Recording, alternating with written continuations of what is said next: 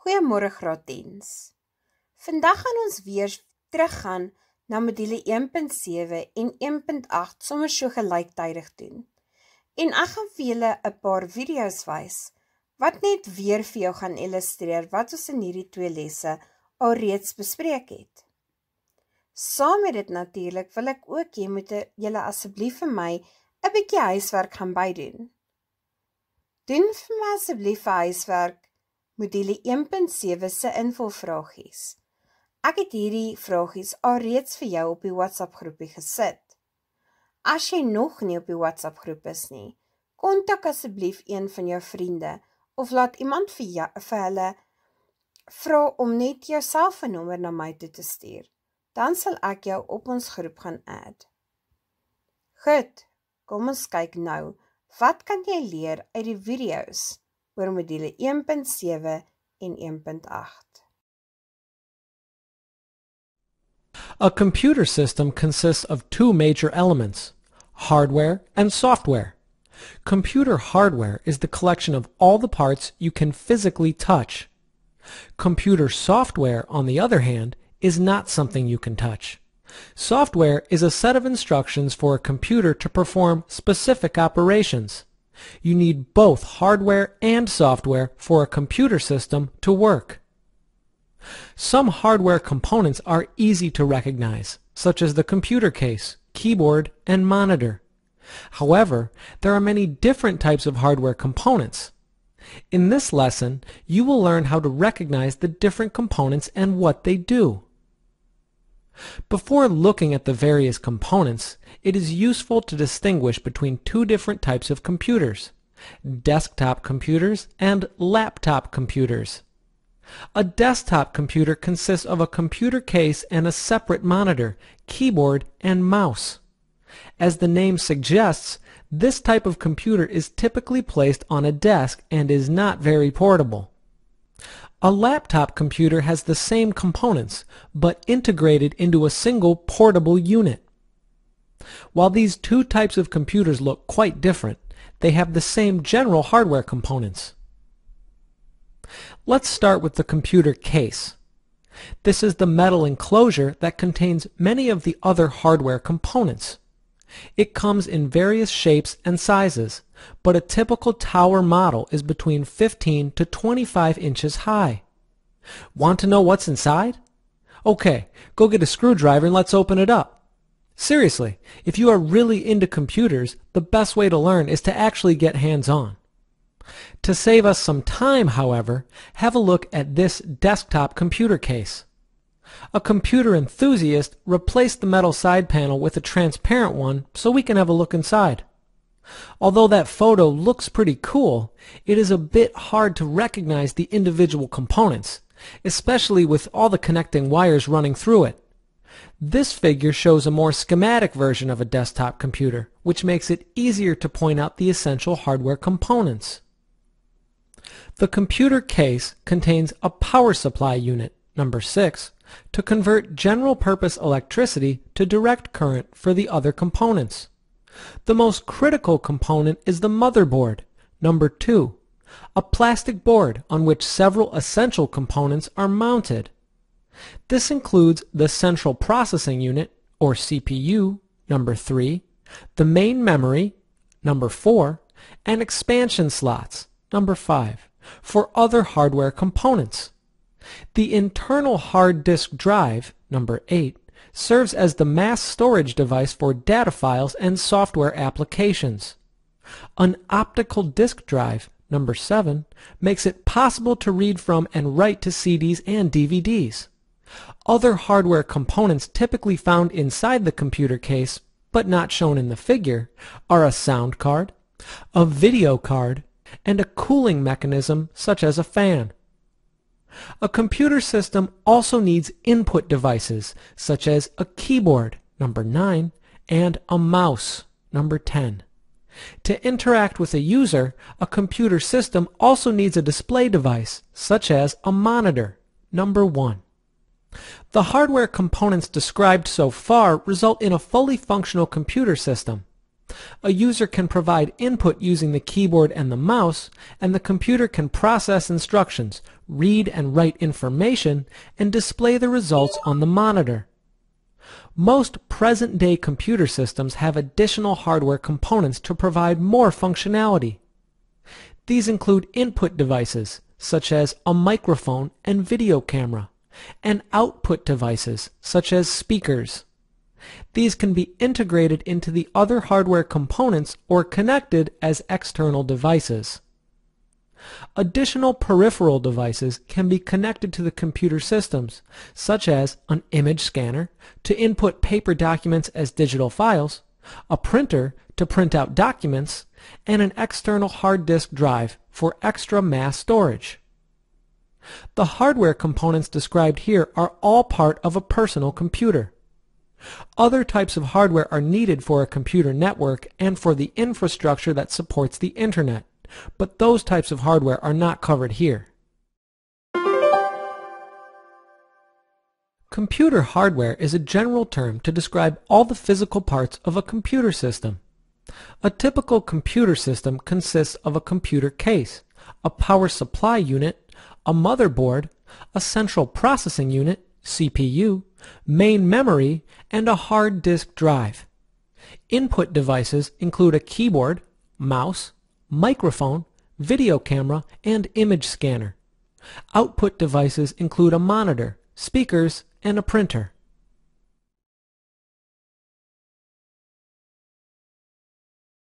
Input devices are the way we're able to get data into a computer. There are several methods to input data, and generically they are keyboards, mice, audio, and video. Most people just accept whatever comes with their machine, but we'll do a little shopping trip to discover what might be most useful for you. A keyboard is a keyboard, right? I mean, you type on them to write a paper or enter data on a form for online shopping. So is there really anything else to think about? There can be. We have some unique keyboards available to use. Laser projected, though these are typically used for smaller devices like smartphones. Foldable, create your own used by gamers, or ergonomic. Keyboards can also be connected to your computer by a wire or by using wireless technology. Most keyboards are laid out in the QWERTY style. If you look at the top row of your keyboard left side, you'll see QWERTY. This layout evolved to actually slow the typist down. Yes, I said slow them down. Typewriters, first in a manual, then in electric, are machines that used a striking arm to hit an inked ribbon on a piece of paper. The typists were getting so fast the typewriter arms were getting twisted up with each other. The typist had to stop, untangle the arms, and then return to work. This significantly slowed down their speeds. By creating a QWERTY keyboard, the speeds balanced out, thereby increasing their overall productivity. The standard keyboard that comes with a computer is perfectly functional. The question is in how it affects your hands and forearms. Take a second here and do a quick study with me. Push your keyboard out of the way or out of reach. Set your hands on the work surface. Just plop them down. Don't pay attention to where they're going. Now, look down at them. Notice the angle your elbows are at as well as your wrists. This is an example of ergonomics, or the study of physical work habits and how they affect the muscle and skeleton of the employee. Your elbows are probably slightly away from your sides and bent at about a 45-degree angle. Your wrists are probably not bent and your fingers are pretty straight. Now if you pull your keyboard back to its normal position and place your fingers on the home row. For those of you still hunting and pecking, the left pinky finger will be on the A with the remaining left fingers on the S, D, and F. Your right index finger will be on the J with the remaining 3 fingers on the K, L, and semicolon. Unless you're using a split, curved, or naturals keyboard, all ergonomic in design, you will find the angles of your wrist and forearm significantly different than when you just rested them on your desk. Using an ergonomic keyboard takes a while to get used to and will temporarily use your typing speeds, but they are much better for you and will help prevent carpal tunnel and other repetitive motion syndromes. Computer mice are also available in ergonomic styles, though we have a tendency to worry less about the mouse than the keyboard. They can be wired or wireless, with or without a scrolling wheel. A mouse is used to input instructions or data by sending a signal to the computer based on hovering the cursor and selecting with the left mouse button. The left mouse acts as a do this or enter button. The right mouse button can be selected and will often pop up a window of choices. The scrolling wheel is used to move the view of the screen up or down. By moving your mouse to a location in a document, on a digital photo, or over a choice of music, you can click the left mouse button to place the cursor. A standard mouse is a rounded square in physical appearance and is typically split into 3 regions: the left button, a right button, and a top base. Some examples of ergonomics are the trackball and optical ergo. Like with an ergonomic keyboard, the more you use a mouse, the better the ergonomic mouse will feel to your wrist. If you have existing tightness, you may even find relief by switching to an ergonomic mouse. Just give yourself some time to adjust to it. You might be thinking, what do you mean audio input? By definition, it's the entry of data by some type of audio device. Examples of audio input devices would include microphones or even MP3 players. When we say microphone, we're not saying that you're singing to your computer, though you certainly could be, or playing drums, piano, or guitar. In my case, I'm using a high-quality microphone to record the audio for this lesson. My French brother-in-law uses a headset with a microphone when he plays online games with his friends from home. It's still input, even though it's not being recorded. Now, I don't know about you, but I love to use my digital camera and my video camera. I can save my photos or videos to SD cards, and they become the input device, or I can plug my camera directly into the computer, and the camera acts as the input device. Video is another source of input. Besides the video camera, an example might be a touch screen. Video input is the use of visual-based technology to enter data into a computer. This is becoming more available to consumer users. Can you think of others besides consumers who use touchscreen? No? Think of your last trip to a restaurant. Most fast food chains and even sit-down restaurants use touchscreen technology. Many retail establishments are also using a combination of barcode scanners and touchscreen monitors for their sales. You may have used this if you've gone through a self-checkout at a grocery store or created a pet tag at a kiosk. A relatively new way of video input is the screen capture. Specialized software is installed on your computer and can be used to capture what is on your screen. This may be a challenge to picture in your mind, so let me explain the process we use to create these videos. The instructor records the audio to the lesson using screen capture software and a high-quality microphone. The audio is stored on track 1 of the file. They may also use a tablet input device, which is a digitized surface, and a stylus pen to send input signals to the monitor, or even a presentation software package. The tablet or the presentation will be active on the monitor when we record, and this video part saves to track 2. As we progress through the audio recording, we will make notes to the video production team as examples or suggestions to make this fun and exciting for you.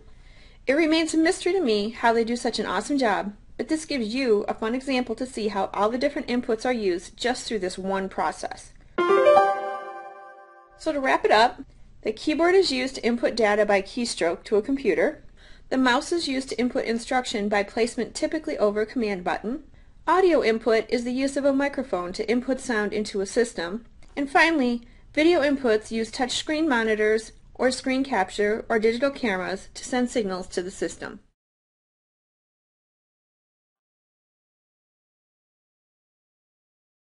Computers have many complex pieces. On the motherboard, you will find many things including the central processing unit, random access memory, and read-only memory. The most vital piece is the CPU. The CPU is the brains of the computer. The central processing unit has to think through every instruction generated by your use of the computer. These instructions include having the arithmetic logic unit, ALU, performing the logarithmic calculations to interpret these instructions. The processing is done at a speed that is nearly impossible for our brains to comprehend, let alone actually perform. Speeds are referred to with the term Hertz, H-E-R-T-Z, not the car rental, by the way. The speeds are actually in the millions, mega, or billions, giga, machine cycles per second. Think of it as revolutions per minute in an engine, but a heck of a lot faster. The path of thinking includes volatile and non-volatile memory, or temporary and permanent, respectively. Random access memory, RAM, is volatile or temporary memory. It wakes up when you turn on your computer and holds the information you are working on. Think of those different windows being open and the programs you're using. Those sit in RAM when you're working on them. They're right there up front for easy access and processing. An even more upfront memory is called the cache, or C-A-C-H-E. It's simply another form of working memory. Because it is volatile, it will empty when the computer is shut off. Cache is located on or near the CPU. It holds instructions that are repetitive for program use. Because of its proximity to CPU, the cache doesn't have to take the long way to work. The system bus. The bus is an electronic line that sends and receives data. As soon as the machine is shut down, both RAM and the cache are cleared out. RAM is located in slots on the motherboard and is measured in storage capacity of megabytes, or just over 1 million bytes, or gigabytes, over 1 billion. The more RAM installed on a computer, combined with a CPU which has high processing speed, the stronger the computing power will be. For today's basic user and personal computer shopper, some RAM acronyms may be confusing. In-depth analyses of each are not necessary, but note the progression of today's technology. Regular RAM was the original. SRAM, or static RAM. This is constant and doesn't refresh, kind of like the humming of an electric line. SDRAM, or synchronous dynamic RAM. In this, the refresh signal comes when the user is processing some input. We wouldn't even notice the wait. You could think of this like the crew of a rowing team. They all work in unison. DRAM, or dynamic RAM, refreshes frequently, like when you need refreshing from being on the beach all day. And finally, DDR1, DDR2, and DDR3 RAM is the progression for double data rate RAM. The process is synchronous, as is the SDRAM, but it has stricter control of signals. DDR3 RAM is the current consumer purchasable version of RAM. If RAM is temporary, then what's permanent? Permanent memory does not disappear when the machine is powered off as RAM does. Read-only memory, or ROM, is used to begin the startup process for your computer. As soon as you press the power on button, system checks are performed and the operating system startup instructions that are stored in ROM execute. You may notice this on a Windows machine. It now keeps a black background. You see the Windows logo fly in and it says starting Windows. All those system checks that were stored in ROM are going on at that time. This allows your operating system to fully execute and let you then fire up the software you want to work with. Because ROM is permanent, it does not disappear when the machine is powered off as RAM does. Remember, RAM is temporary or volatile and stores information currently being used in the front of the electrical path of the computer for quick access. ROM, or the non-volatile read-only memory, permanently holds the operating system and is used for system startup. Finally, the central processing unit, or brains of the computer, and the arithmetic logic unit, or ALU, are located on the motherboard and quickly think through and calculate every instruction thrown at them. Without these, your computer cannot function and you can't use it.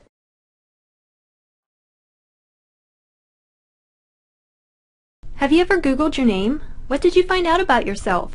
Like many people, you may have been a bit surprised about the information that could be obtained about you through a simple internet search. Information technology has opened up society and decreased privacy. Privacy continues to diminish as technological innovation progresses.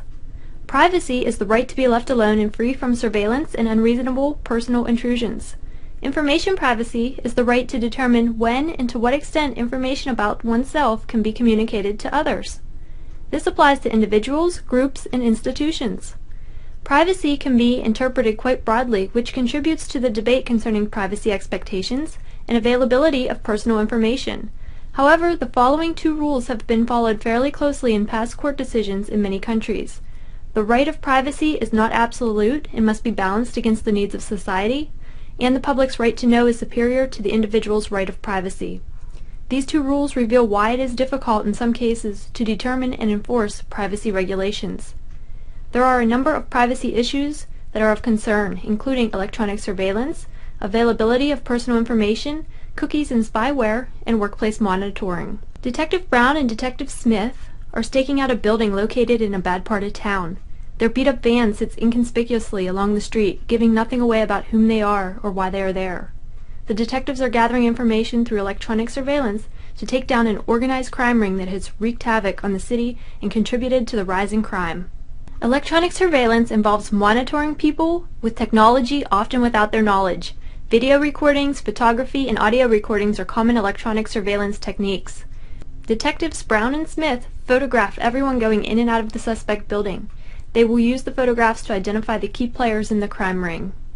They have also planted cameras and audio devices within the building to capture conversations and keep a real-time watch on the movements within the building. All of this information is recorded from the van and saved to build a strong case. You don't have to be a criminal to come in contact with electronic surveillance. We are all likely to encounter various forms of electronic surveillance throughout the day. Some communities use video surveillance to catch those who violate traffic laws. You may receive a ticket in the mail for running a red light or failing to pay a toll. When you go to the bank, withdraw money from the ATM, or enter your local convenience store, you're probably being recorded on video. Your apartment building or workplace may be equipped with video surveillance to discourage crime and assist in resolving crimes if they do occur. The house next door to you has just been sold. Your new neighbor moves in. He is a middle-aged man who keeps to himself and does not appear to be very friendly. He keeps odd hours and comes across as very strange. Your attempts to welcome him to the neighborhood have failed since he never answers the door. You wonder about him and find your mind getting carried away with all the possibilities. You wish you had more information to go on. You probably wouldn't go to the trouble of scouring City Hall documents, rooting through his trash, or tracking down friends and relatives to interview. However, if you could spend a few minutes searching the World Wide Web for information, there is a much greater chance you would snoop around, wouldn't you? With information technology, it is relatively simple to find personal information on anyone you wish, including your new neighbor. A variety of information on individuals is kept in databases. These databases house information such as social security numbers, credit card numbers, medical histories, family histories, and more. Practically every organization has a database full of information on everyone they do business with. The concern with this is whether or not they should be collecting this information, what they will do with it, how secure it is, how accurate it is, and who it can be sold to. Personal data is increasingly made available in online databases, which can be accessed by search engines. You decide to jump on the internet and conduct a web search to learn more about your neighbor. You discover his age, his birth date, his previous addresses, employment, and much more. You learn that he moved from another state after his wife passed away due to an automobile accident. He took a new job in the area as a commercial pilot, which is why he never seems to be home and keeps odd hours. You also discovered how much he paid for his house, and that he ran a 5K race in 27 minutes and 33 seconds last year. Now you feel better about your new neighbor and decide maybe he isn't so weird after all. The question that concerns some is, should personal information, like we discussed, be so readily available to the public? The availability of personal information shows no signs of slowing. In fact, courts and government agencies at all levels are increasingly making public records available online. Some find it troubling given the sensitive information contained in the available documents. For instance, someone filing for bankruptcy must disclose their social security number, their bank and credit card numbers, account balances, and even children's names and ages. One of the fastest growing crimes has been identity theft.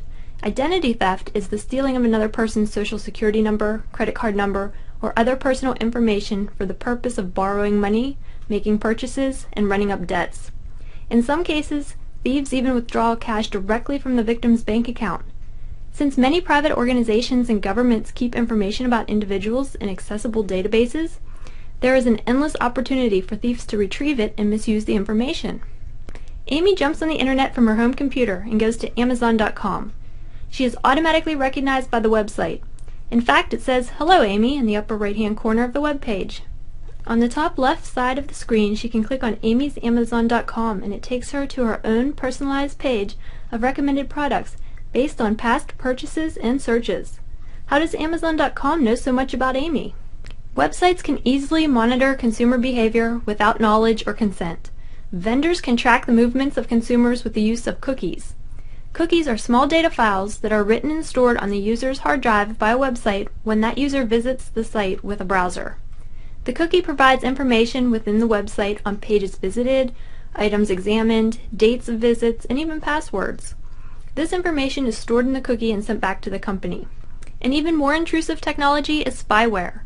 Spyware is a small computer program stored on the user's hard drive that collects users' habits and transmits that information to a third party, all without the user's consent. Spyware can monitor any website visited by the user, whereas cookies are specific to a particular website. Spyware can be installed when a user downloads software, especially freeware or shareware. A very common way to fall victim to spyware is by downloading peer-to-peer file swapping products. Spyware also steals from the user by using up computer memory and consuming bandwidth. Since spyware uses memory and system resources, it can cause crashes and instability with your computer system. The reason that companies wish to gather so much consumer information is for targeted marketing and advertising. It is much more effective to send a user an advertisement specific to their likes rather than just a general advertisement. Companies value detailed information because they believe it enhances their capability to predict consumer preferences and behavior. Becky's boss Dave summoned her to his office. He wanted to discuss her attitude and use of technology in the office. You see, the day before, Dave was in a bad mood due to a fast approaching deadline. He was a bit harsh with Becky when she didn't have the paperwork he needed completed on time. He verbally reprimanded her and asked that she complete it immediately. Later in the day, once things had slowed down, Becky composed an email to her coworker Debbie. Her email was mainly to vent about Dave. After she finished writing the email and reviewed it, she thought it was best just to delete it and not actually send it to Debbie. Today, that email came back to haunt Becky. The IT department was able to retrieve the email through a special computer program they have installed on the network. It records keystrokes. Becky's boss had her deleted email in his hand. Technology has facilitated greater control over employees. Workplace monitoring is a growing trend. Many employers believe that monitoring is necessary to prevent loss of trade secrets, abuses of their computer networks, and inefficiency and loss of productivity through wasted time. On the other hand, many employees believe it's an invasion of privacy and a lack of trust. The lack of trust can decrease employee morale. Employees' email, voicemail, and web surfing habits may be monitored. There's a category of tools called Employee Internet Management, or EIM software, and that filters and monitors employees' internet usage. Many Fortune 500 companies have adopted some form of EIM software. What some find disturbing is the expanding scope of workplace monitoring.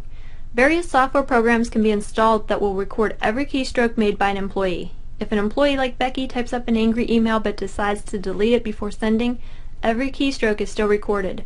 Some products at the disposal of employers will monitor all network activities and single out transactions or requests that appear out of order. Some employee monitoring programs that may be used by businesses are WorkTime by NesterSoft Inc., ActiveTrack, Refog, Employee Monitoring, and WebWatcher, among many others. When we discuss privacy on the internet, we are referring to information privacy. Information privacy is the right to determine when and to what extent information about oneself can be communicated to others. Information technology has created a more open society where privacy grows scarcer with the development of each new technological innovation. The internet has made it possible to easily collect, exchange, and recombine personal information with ease. Spyware and cookies have enabled organizations to keep tabs on consumers and monitor their activities and habits on the internet for business purposes. Recall that cookies are small data files that are written and stored on the user's hard drive by a website when that user visits the site with a browser. Spyware is a small computer program stored on the user's hard drive that collects users' habits and transmits the information to a third party, all without the user's consent. With more sophisticated surveillance equipment, people can be monitored with or without their knowledge by law enforcement or even their employer. Electronic surveillance involves monitoring people with technology, often without their knowledge. Employees' email, voicemail, and web surfing habits may be monitored. There's a category of tools called Employee Internet Management, or EIM software, that filters and monitors employees' internet usage.